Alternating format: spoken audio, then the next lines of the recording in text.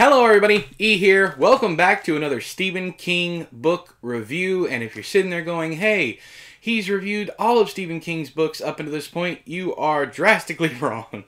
I'm kidding.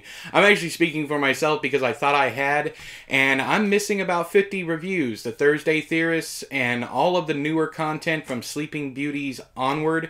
I have reviews for those, but I don't have reviews for a lot of them. So today we are starting with The Stand, the original edition. It's like 800, let's see here. I'm going to go through here real quick.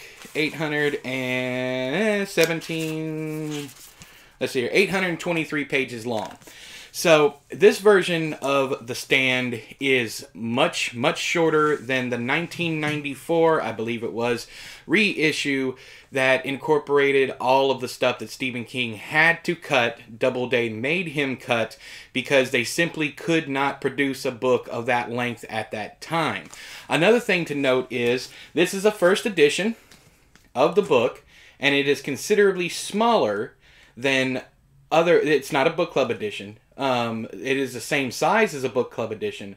But when his first 4 or 5 books were released, I'm talking about Carrie, Salem's Lot, The Shining, The Stand, and Night Shift, all of those books, Doubleday didn't really have a whole lot of confidence in him, so they released them in the same size as the book club edition. And the only difference was, of course, one of them was marked Book Club Edition. But this is the story of the survivors of a disease called Captain Trips. It has been adapted twice, both times miniseries. The first one, I believe, was Mick Garris. The second one of the show leaders was Josh Boone. Numerous people worked on the most recent one, but Josh Boone was one of the showrunners. Now, the story for me works for the most part up until they get to Boulder. I still give this book 5 stars, but you know me, I'm all about the criticism. So by the time it gets to Boulder, I really get tired of reading about the reconstruction, the rebuilding of society. I much prefer the stuff in Las Vegas during that time frame. The main antagonist here is Randall Flagg, who is all throughout the Dark Tower series. I've already done my Thursday Theorist for this book. I did it quite some time ago. So Randall Flagg is bringing on, well, I don't know that he brought it on, but he is amassing a group of bad guys to wage war on Boulder, Boulder, Colorado, where Mother Abigail and all of the other good survivors, the protagonists of the story, are gathering. And then they rebuild society. But my only criticism about this book is that section of the book. Now, talking about characters. My favorite character in this book is Nick Andros.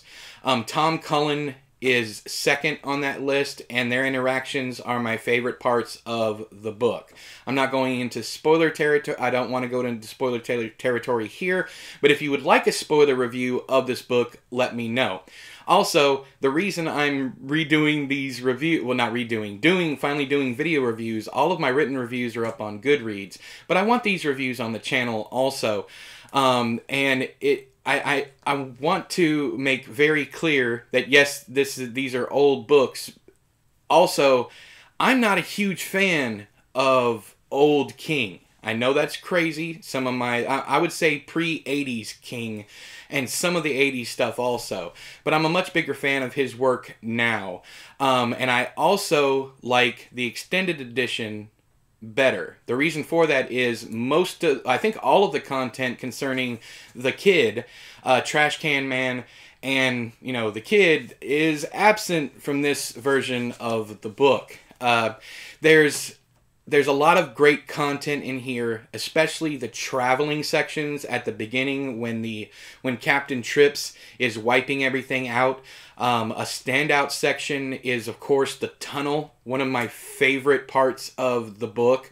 Then later on, when they're road tripping again, when the good guys are traveling to Las Vegas to have to stand, to have the final standoff, that was a huge.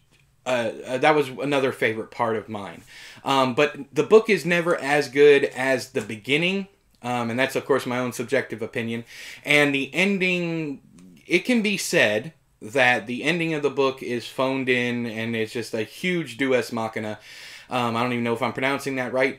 I try to stay away from that term because of that, but it can say that it was phoned in, or that it didn't fit with everything else. It can be said that it does fit because of the huge theme of religion circulating throughout the book.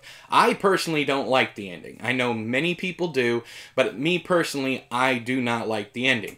But that's not to say that this book isn't amazing. The book is great. It is a feat to behold that he was able to make the book interesting throughout the entirety of it. This one, I will be reviewing the uncut version when we get to it. I plan on going in order across here. But if you have not read this, and it doesn't matter what genre you like, because all the genres are in here. You have horror, you have love and romance, you have damn near anything you can possibly think of, even some science fiction, and even some fantasy in the sections where they're all dreaming. So you have some surreal aspects, some real aspects, but where King shines is he always balances the surreal aspects with the, what is it? The corporeal aspects, the real life aspects. And this is a fantastic book. It's not one of my favorites, but it is a fantastic book. And I highly recommend that you read it. If you have not, or reread it if you want to. I'm not sure if I have the time for this or not, but I've been thinking about this for a long time. Reading the original version and reading the uncut version back to back or at the same time, and finding all the differences. I'm hoping all that will be included in the Cemetery Dance Doubleday gift edition that I'll be receiving at some point in time. They're so slow with these things. But if you guys want to see me do a side-by-side comparison to the original version, this one, and the 1994 uncut version, let me know down there in the doobly-doo.